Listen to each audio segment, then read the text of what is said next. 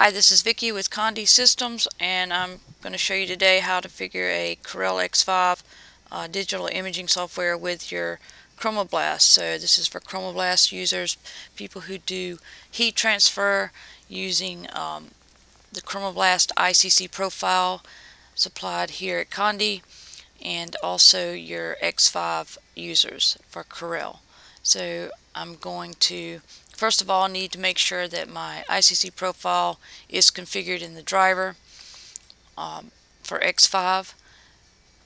So to do that, I need to go to my printer folder, which was my start, and printers and faxes are devices and printers, and we're going to demonstrate using the GX3300.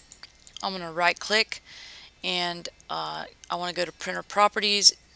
Because I have Windows 7, if you have XP or Vista, you're just going to click Properties.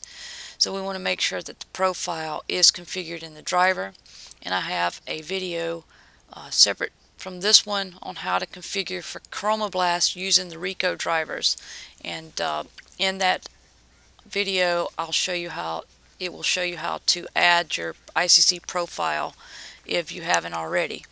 So this would be like a part 2 configuration for ChromaBlast, but it is specific to X5, Corel X5 users. So I want you to make sure that before you configure X5 that your ICC profile is sitting in your color management settings on the driver.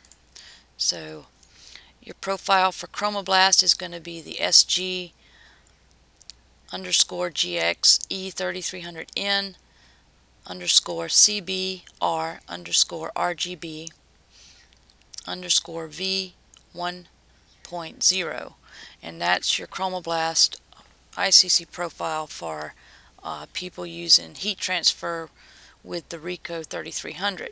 Now this will apply for any ChromaBlast profile. If it were the 7000, you would do the same thing. So again, just make sure your ICC profile is located under your color management settings from your driver in the printer folder. So once we verified that's there, we can continue on and set up our X5.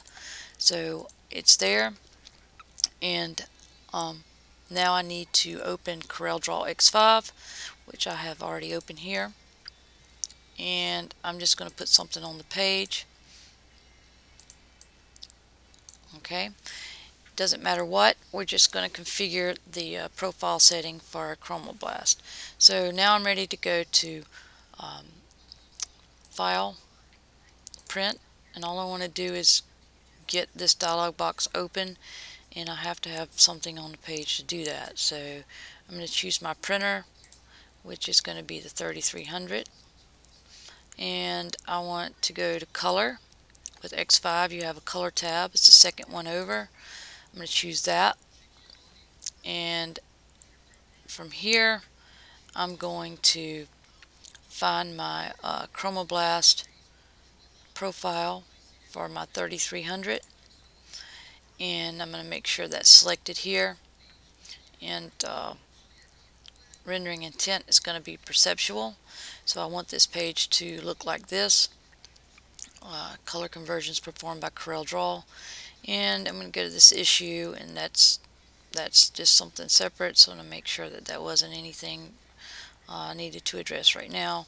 And then pre-press, if I want to mirror my image, this is where I'm going to do it, and there will be some papers you will need to mirror. Make sure you read the instructions for your ChromaBlast papers so that you know if you need to mirror or not. The Rico driver will not mirror, so you do have to mirror from the app. And again, your color settings are here, your profile must be there, and then if I want to save it, I can save a custom setting saying something like Condi CHR, and I know that that's a ChromaBlast setting, and I'll click Save. Okay, and then Apply, and I'm not really going to print right now, but I'm going to X out. I do want to make sure that I'm using a color profile that is RGB, and I am. RGB is what we use to calibrate our profiles. Basically, we calibrate profiles using the RGB settings, and again, That's how you set up and manage color from Corel X5 using a ChromaBlast ICC profile. If you have any questions on how to configure your X5 application for ChromaBlast, give us a call here at Condi and go to support, and anyone in our department should be able to answer those questions. My name is Vicki. Thank you for your time.